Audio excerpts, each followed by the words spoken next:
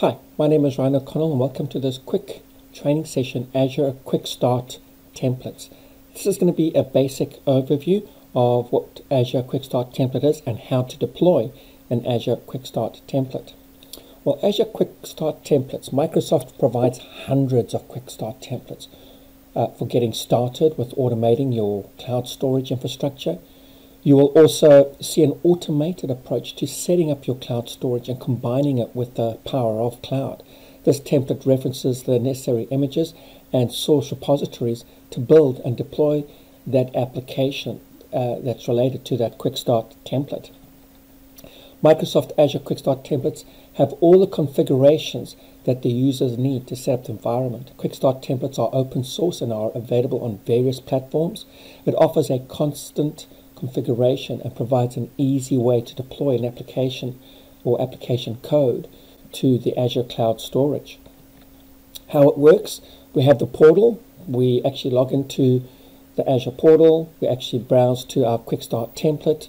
We select our Quickstart template. It then deploys to a resource group, and inside that resource group we'll have a virtual machine, and we may want to install Windows on that virtual machine, and that template knows where to actually create that virtual machine and which resource group to put it in. A lot of Quickstart templates can be found from the GitHub repository, so it's really amazing. And again, thank you guys for creating these Quickstart templates. Thank you, Microsoft. Thank you to all the developers, IT pros, IT enthusiasts that actually go out their way to make these templates for us and to make our lives easy. So I want to say to all of you that participate in this, thank you, thank you, thank you. Again, our template deployment, we're actually going to go to the Azure portal. We're going to select our Quickstart template, which is going to be a Windows Server 2019 VM, and then we're going to go ahead and deploy it. So in this lab, like I say, we're going to deploy a Quickstart template. So we're going to switch over into the portal and get this done. But before we do that, I want to thank you all for subscribing to my training videos. I want to thank you all for supporting me on LinkedIn. I want to thank you all for the amazing encouragement you have given me. So I want to thank you. So that being said, let's dive in and go and deploy an Azure VM using a Quickstart template. Hi, as you can see, I've gone ahead and logged into the portal. So the first thing I want to do is create a resource group. I'm going to select resource group from my menu here. If you don't see it here, just go to the top and type in RES and select resource group. This will open up the resource groups blade. Click create, and I'm going to go ahead and paste a name in that I have already in Notepad, and I'm just going to call this Quickstart Template Lab. Click review and create, and then click the create button. Once this has been created, we're going to go ahead and create our VM using the Quickstart templates. So I've got templates in the menu here. If you don't see it here, just go to all services and then just type in TEMP, find templates, and then move over and select this little icon, this little star here, and that'll pin it to your favorites. Or you could go to the top here and just type in TEMP, and you would select templates. Move over to the marketplace and select deployment using a custom template. So I'm going to do that, and of course this will take us to our custom deployment. I can go ahead now and deploy a Linux machine, a Windows machine, a web app, an SQL database, or I could even edit my own template if I had it in a JSON file or a template that I may have previously downloaded. But because we want to use a Quickstart template, I'm going to click create virtual machine. I'm going to go ahead and select my resource group, which is Quickstart Template Lab. I'm going to scroll down. I'm going to type in my username, which would be azadmin. I'm going to type in my password. And I'm going to accept the defaults. Obviously, I could choose what version of server I wanted. So I'm going to just stick with 2019 Data Center. And I'm going to go ahead and I'm going to give my VM a name. So I'm just going to change it from Simple VM to Quickstart VM. I'm going to click review and create. This is going to go away and do a validation process for us. Obviously, if we made a mistake somewhere, this wouldn't be green, this would be red, and we'd have to go back and fix up our issues. But in our case, we're all good to go. I can scroll down, just confirm everything all looks good, and click create. And what this will do now, this will go away and deploy that template, and that template in return will deploy that virtual machine for us.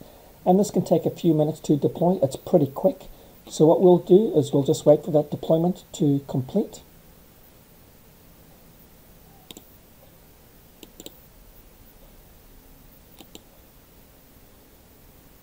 And as you can see, that deployment completed pretty quick. If I move over to my template over here, I can see my template. And I just want to show you this, guys. This is what we call JSON format. And this gives me information all about my template. If I click on my variables, I can see my account name, my nickname, my subnet name, my virtual network name, and of course my virtual machine name as well. And if I scroll down, you can see here it's created those resources for us. I've got 7 resources that it's created.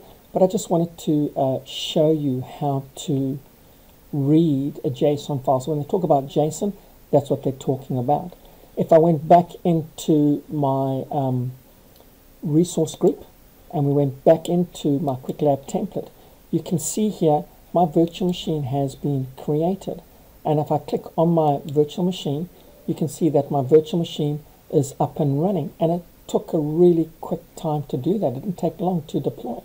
I can go ahead and click connect, and of course I can go ahead and download that RDP client, and then I can go ahead and click download RDP file, and that would go ahead and download that RDP file for me.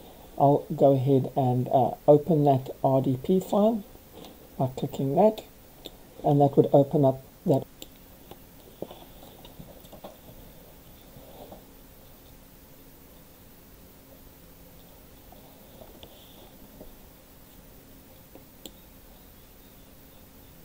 And as you can see, it didn't take too long to deploy, maybe a minute, 2 minutes at the most. I'm going to click go to resource.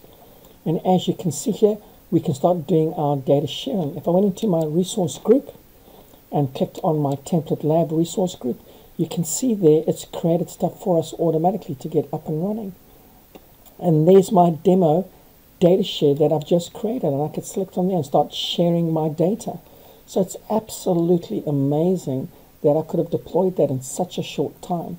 Again, at the end of the day, guys, if you are finished your lab, just go back into your resource group, go ahead and select your resource group, highlight it, right mouse click, select copy, and click delete, and go ahead and paste that in and delete that resource group.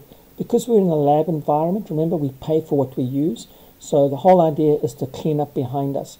So that's how we go about cleaning up our resources. So again, the resources won't take very long to clean up. This will be really quick, and we can see here from the bell notification what resources were completed successfully and what's currently happening. As you can see, we're currently deleting that resource group. So we'll just give it a minute or two to complete the deletion, and then we'll do a wrap up. And as you can see, it didn't take long. It successfully deleted that resource group. So I'm going to click dismiss and hit refresh, and there we go. We've tidied up our lab behind us. I'd like to thank you guys for subscribing to my YouTube channel. Thank you so much for supporting me on LinkedIn. You guys are just awesome. Again, a huge thank you to all the developers and IT professionals that have posted up fantastic templates for us to use in GitHub, as well as the Quickstart templates.